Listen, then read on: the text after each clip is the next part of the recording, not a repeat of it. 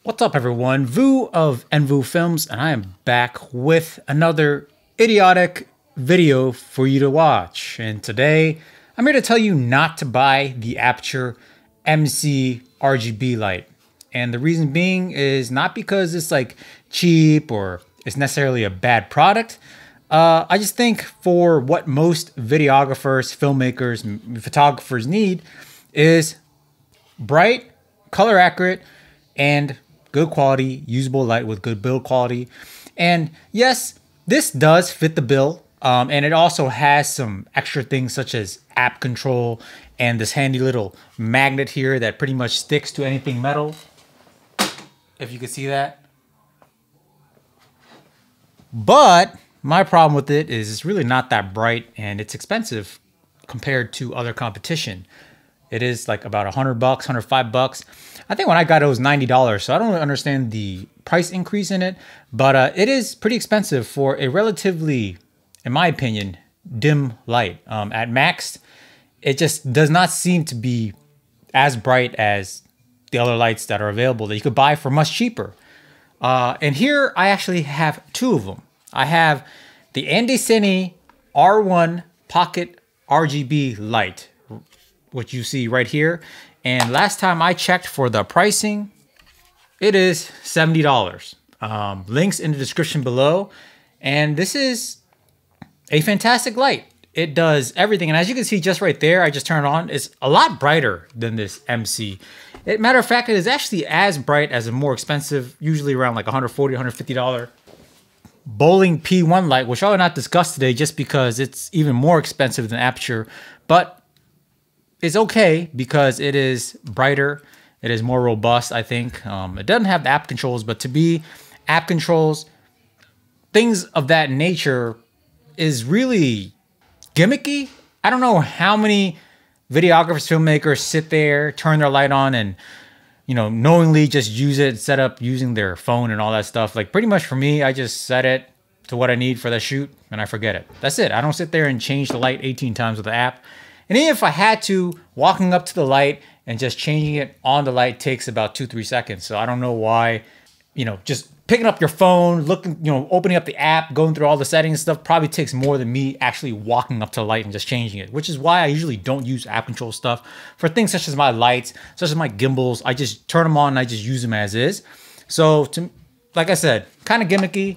And for $100 versus $70, you get a brighter light. And which leads to me the other light, which is the LAOFAS Rainbow RGB video light, which is pretty much a little bit smaller than the Andycine R1, slightly smaller, as you can see here, barely. It's not as bright, but is still brighter than the Aputure light by a good amount, in my opinion. And shocker of the century, you know how much this light costs? Oh. Again, thankfully I have Asian eyes or else I'll be blind. This light actually only costs $40. And it has full RGB. It also has all those fancy modes, lightning, police, flashing. All these lights have that these days, okay? So if you're looking for like a light that has the RGB lights, the special effects lights, lightning, police cars, whatever, flashing, you know, lights as if you're watching a TV. All those features are available on these lights, give or take one or two. And I don't think, you know, having one versus the other is going to change, you know, your mind in terms of like what you want to, which light you want to buy.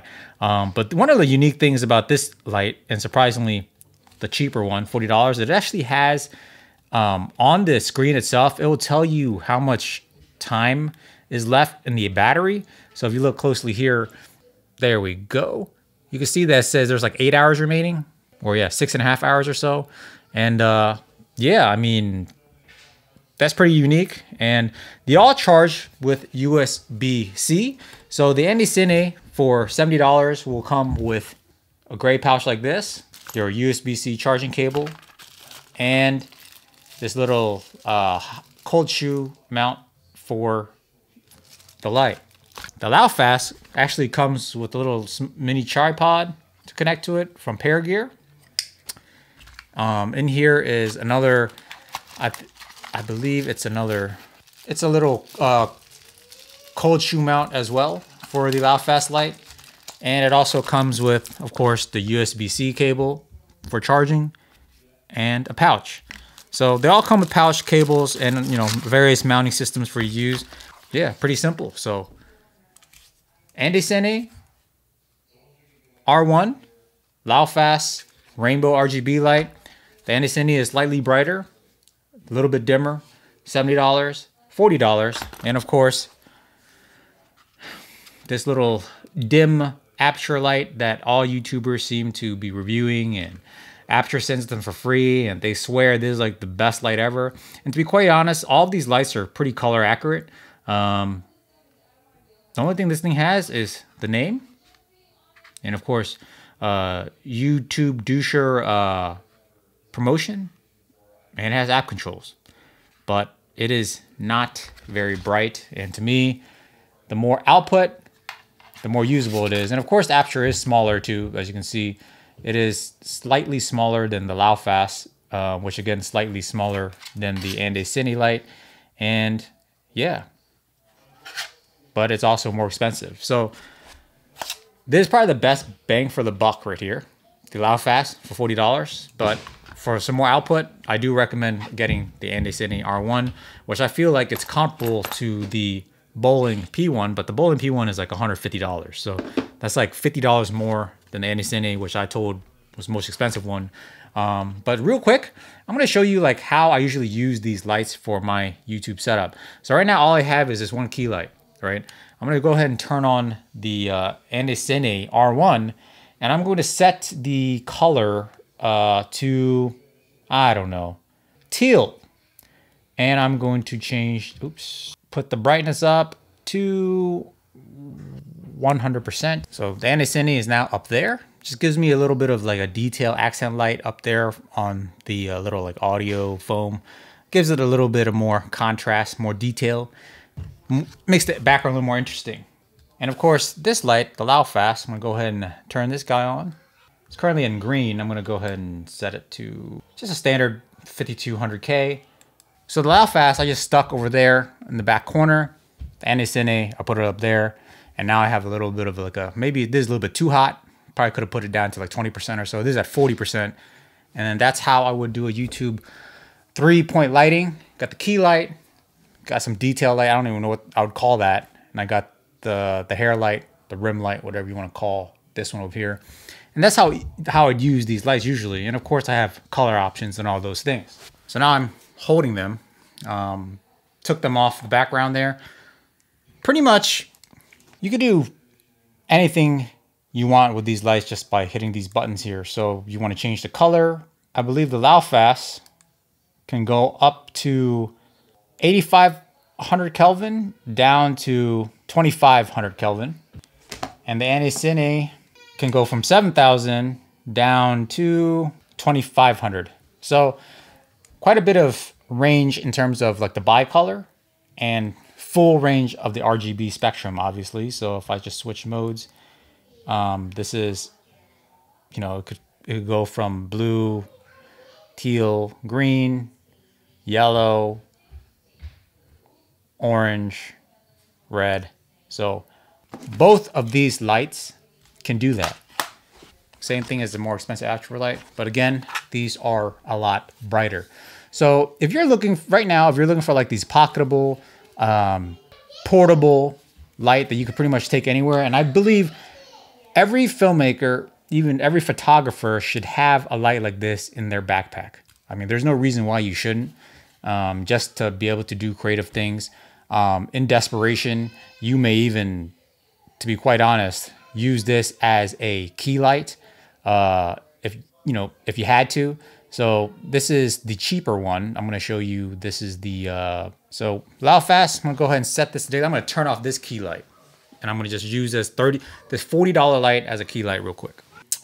Honestly, this is even way too bright, and it'll probably need some type of diffusion, but I'm going to just lower the brightness real quick. It's definitely way too hard to be a key light, but I think with proper diffusion, you could probably do some type of key lighting with this. How about that? I just actually took the little, like, this is actually a little diffusion box that comes with the Aputure light.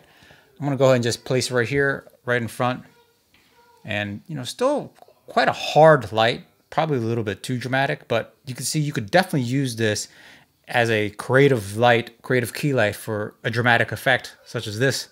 So I'm gonna go ahead and turn this key light back on. So again, guys, excellent value for these two lights here, okay?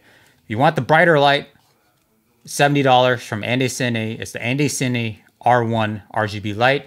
And if you want the cheaper, slightly dimmer, still brighter than the Aputure MC ripoff, this is the LAOFAS Rainbow Fresh RGB light. Links are in the description below. If you have any other questions in regards to these lights, just let me know in the comments. But yeah, I am always telling people to buy quality stuff. But at the same time, it's not always about the brand, okay? All these lights are made in China. That does not mean they're China cheap. And matter of fact, most things that we buy as cinematographers, filmmakers, photographer, they're made in China. So they're both very high quality materials here.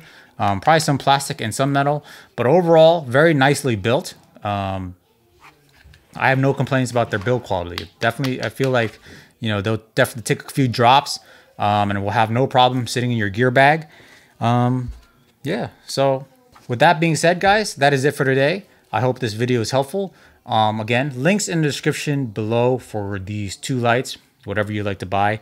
Definitely well worth the money and usability, in my opinion, than something like the Aputure or even the Bowling P1.